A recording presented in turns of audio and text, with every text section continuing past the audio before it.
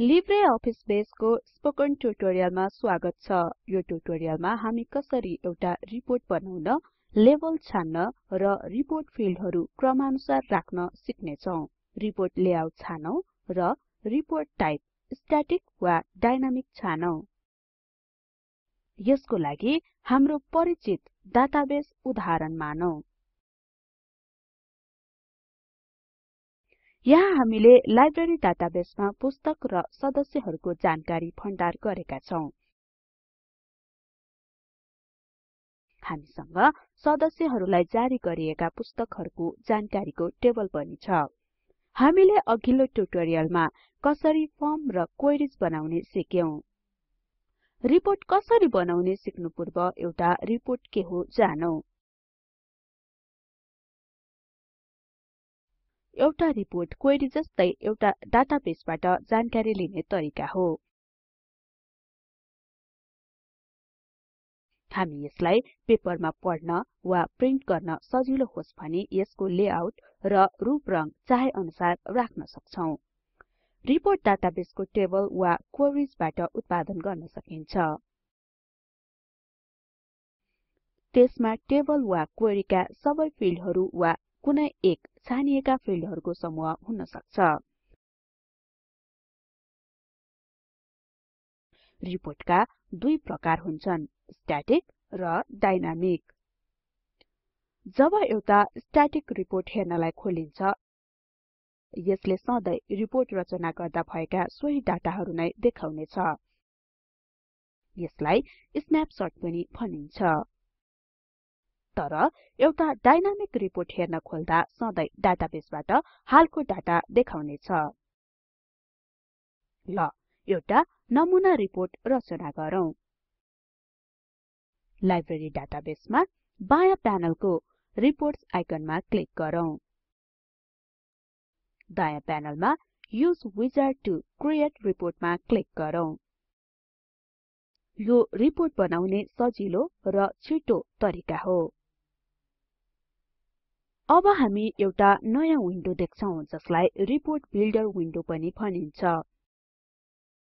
र हामी बायाँ हातपट्टि 6 चरणहरु सूचीकृत एउटा विजार्ड पनि देख्छौं। हामीले अन्तिम ट्युटोरियलमा बनाएको क्वेरीको आधारमा विजार्डमा गएर एउटा रिपोर्ट बनाउने छौं। History of books issued to the library members. हामी पहिलो चरण फिल्ड सेलेक्सनमा छौं। यहाँ हामी रिपोर्ट डाटाको स्रोत उल्लेख गर्ने छौं, एउटा टेबल वा क्वेरी। माथिको ड्रप डाउन लिस्टबाट हाम्रो क्वेरी छानौं, history of books issued to members. अब हामी बायाँ हातपट्टि क्वेरीमा उपलब्ध फिल्डहरुको सूची देख्न सक्छौं। हामी हाम्रो रिपोर्टमा सबै फिल्ड चाहन्छौं। त्यसैले हामी दायाँतिर डबल एरो बटनमा क्लिक गर्ने छौं। अब अर्को चरणमा जान नेक्स्ट बटनमा क्लिक गरौँ। दोस्रो चरण लेबलिङ फिल्ड्स। इमेजमा देखाए जस्तै तलका व्याख्यात्मक लेबलहरु लेबल टेक्स्ट बक्समा टाइप गरौँ।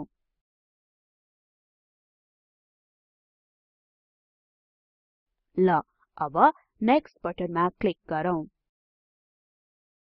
हामी तेस्रो चरण ग्रुपिङमा छौं।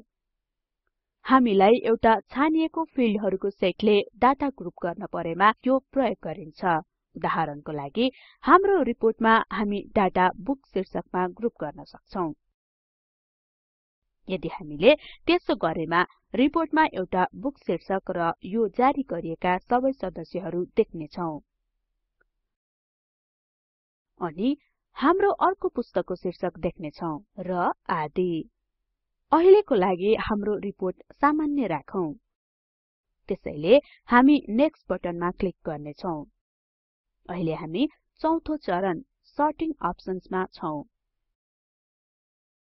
डाटालाई वर्ण क्रमानुसार मिलाऊ। अनि यसलाई पुस्तकको शीर्षक अनुसार आरोही क्रममा राखौं। यसको लागि हामी सर्ट बाइ ड्रप डाउन बक्समा क्लिक गर्ने छौं। र त्यसपछि इश्यू डेटमा क्लिक गरौँ अनि हाम्रो दोस्रो ड्रप डाउन बक्समा क्लिक गर्ने छौं अनि बुक टाइटलमा अब नेक्स्ट बटनमा क्लिक गरौँ ल पाँचौं चरण चुज लेआउट यहाँ हामी रिपोर्टको रूपरंग फेरबदल गर्न सक्छौं कोलुमनर सिंगल कोलम लेआउट लिस्टमा क्लिक गरौँ पृष्ठभूमिको रिपोर्ट बिल्डर रिफ्रेश भएको याद गरौँ यसले सबै लेबलहरू बायाँ र सम्बन्धित फिल्डहरू दायाँ देखाउँछ अब कोलुमनर 2 कलम्न्समा क्लिक गरौँ फेरि तलको विन्डो रिफ्रेश भएर एउटा 2 कोलमको लेआउट देखाउँछ यसरी हामी बेस विजार्डमा उपलब्ध कुनै पनि लेआउट छान्न सक्छौं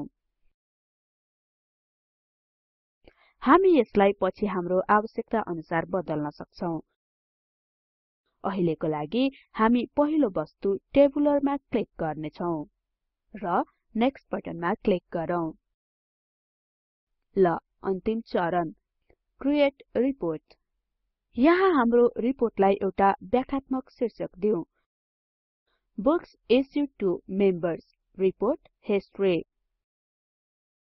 अब हाम्रो रिपोर्टलाई सधैं डाटाबेसको ताजा डाटा दिने गरी डिजाइन गरौँ यसको लागि डायनामिक रिपोर्ट विकल्पमा क्लिक गरौँ हामीले जहिले पनि रिपोर्ट हेर्न खोल्दा ताजा डाटा नै हेर्न मन पराउँछौं ल हामीले रिपोर्टमा काम सक्यौं क्रिएट रिपोर्ट नाउ विकल्पमा क्लिक गरौँ र अन्तमा फिनिश बटनमा क्लिक गरौँ अब हामी नयाँ विन्डो देख्न सक्छौं र यो हामीले भर्खर बनाएको रिपोर्ट हो याद गरौँ यसमा माथि फिल्ड लेभल बोल्ड फन्टमा छ र वास्तविक डाटा तालिका शैलीमा सूचीकृत छ यो पनि याद गरौँ यसलाई इश्यू डेट फिल्डको हिसाबले आरोही वर्ण क्रमानुसार अनि बुक टाइटलको हिसाबले आरोही क्रममा राखिएको छ यसरी हामीले लाइब्रेरी सदस्यहरूलाई जारी पुस्तकको वर्ण क्रमानुसारको रिपोर्ट बनाएका छौं अर्को ट्युटोरियलमा हामी हाम्रो रिपोर्ट फेरबदल गर्न सिक्ने छौं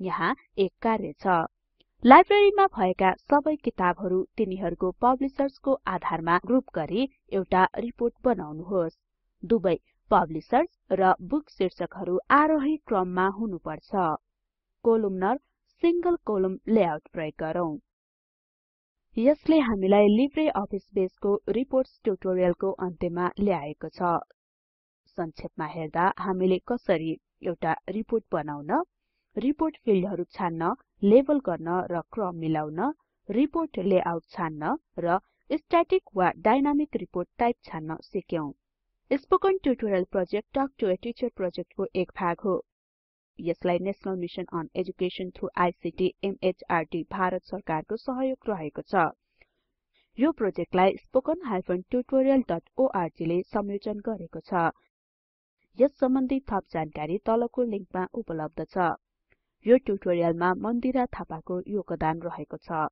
र सर्वशिक्षाबाट म मन्दिरा बिदा हुदैछु सहभागिताको लागि धन्यवाद नमस्कार